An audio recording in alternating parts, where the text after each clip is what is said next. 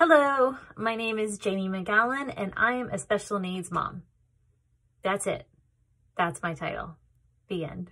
Because when you're a special needs mom, you really don't have time to do anything else. I have 2 children with special needs. Aston, my son, was diagnosed with autism at 2 years old. He was nonverbal at the time, socially delayed, and required therapy.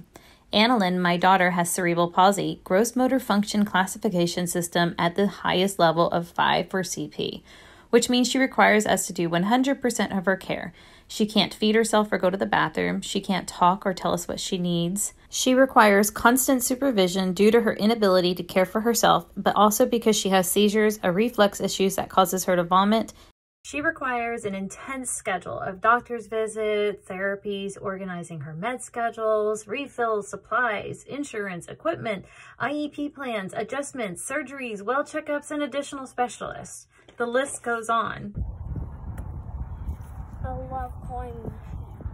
Currently, Aston is 7 years old and in the 1st grade. He started school at 3 years old in a program to help him prepare for school.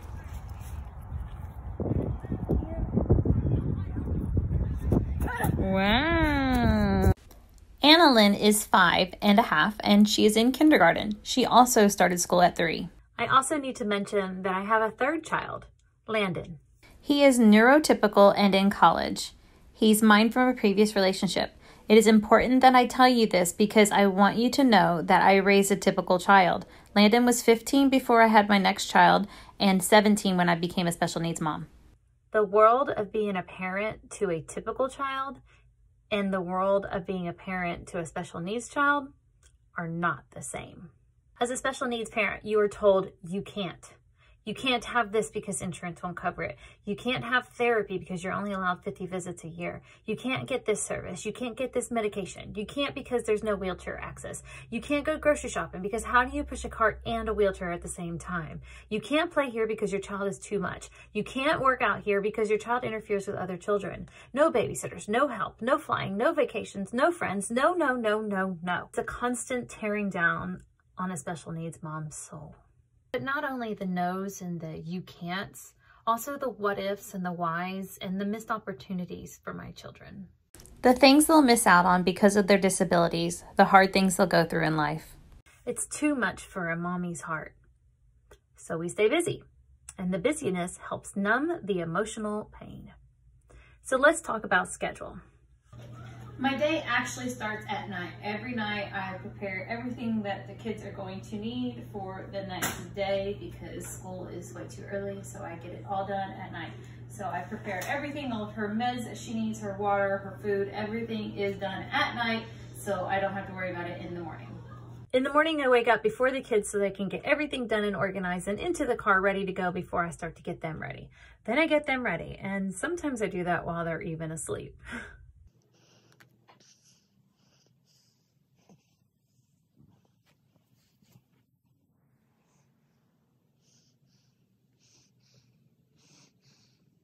Then it's off to school, and now it's time for my stuff to get done. However, most of that consists of going and picking up her prescriptions and making doctor's appointments and refilling her prescriptions and getting the things done like making her feed for the day. All that gets done while they're at school. Plus, I get my grocery shopping done because you can't grocery shop with a wheelchair and a cart, remember?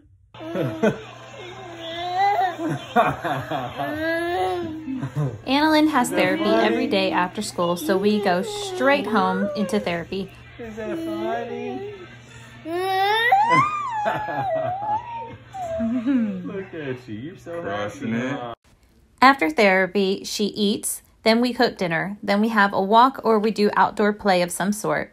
We have baths for each, we feed, get meds ready, get everything ready for the night, and then bed. Annalyn dislikes having therapy right after school. We try to make it fun for her, but she would rather relax and decompress the day. We would love to have therapy around 6 o'clock or 6:30 in the evening, but no therapists want to work that late. It would be amazing to have more options for therapy times and days. I tell you all of this so that you can see that we only have 2 options a day for therapy.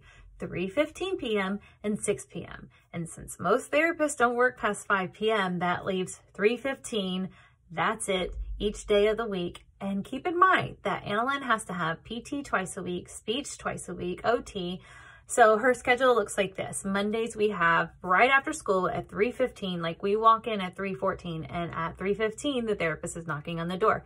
And that is, on Monday it is PT, then Tuesday it is speech, Wednesday we have OT, Thursday we have speech, and Friday we have PT. The OT only gets one day a week because he doesn't work weekends and we only have that day. Since Annalyn's therapies are so important to us, then we schedule those, we schedule doctor's appointments and everything around those so that we're home for her therapies. Those are pretty much a high priority for us. Currently, we are blessed with great therapists who are reliable, on time every day, and flexible with their schedules. So all is working like a machine right now. Now I want to tell you some things that you probably won't learn in the book, but I guess you would learn them through experience. Please don't tell me what my baby can't do. I hear it enough from doctors and all of them. Just help me learn how to do things to help teach her to do things. Here's an example. Your baby can't hold a spoon. No thanks. Instead, how about here's a tool that will help your baby be able to hold a spoon. Yes. Communication with parents is so important. Be the can when all they're used to hearing is can't. Listen to the parents.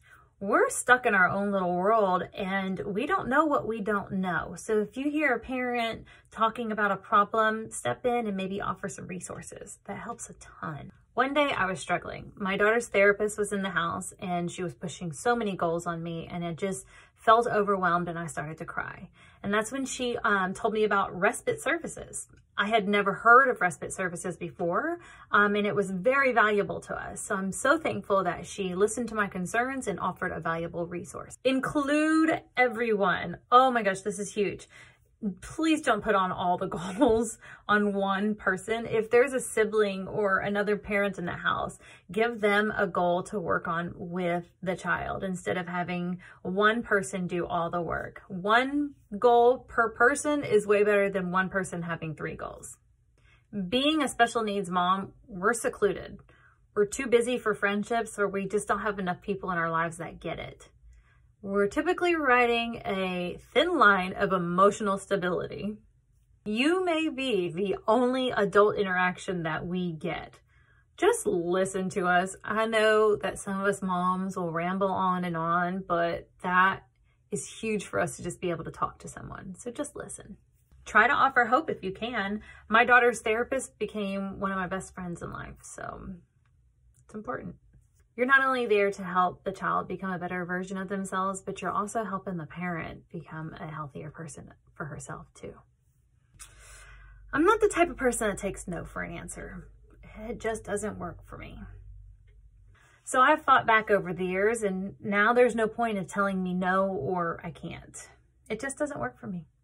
Because actually, I can. After being told that our insurance would not cover equipment, therapies, and even medications, I fought back. I did some research, I advocated, and I didn't give up. And I fought back and I found a loophole that got my daughter an abundance of yeses. And we got all the equipment, all the therapies we needed, all the supplies and medications, and everything that she needs. When the schools told me that they didn't have what I wanted for my children, I bought the book. And I studied it and I learned the proper terminology for these meetings and I got my children what they needed. After being told that my daughter just can't do the things other kids can do because there's no wheelchair access, oh honey, we don't let that stop us.